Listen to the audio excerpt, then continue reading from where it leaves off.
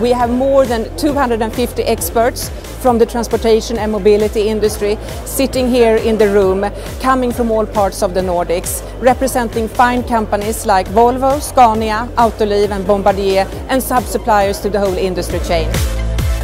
The 3DEXPERIENCE platform is able to connect the dots in between the different business divisions of our customers and to provide a seamless process which is supporting the transportation and mobility business challenges. What I think stands out from an innovation, challenge and opportunity perspective in the automotive industry, one thing is definitely the regionalization of the R&D footprint.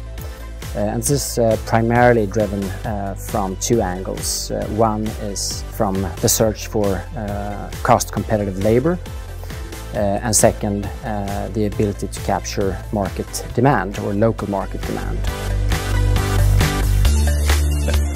Volvo Bus comes from a position as a global bus supplier where we have diesel buses as our base.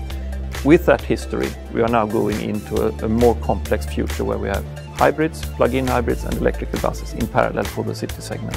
In order to be able to handle this development, we need extremely efficient development tools. Going all the way from chassis up to complete systems, we need to have a set of development tools that are supporting us in this development.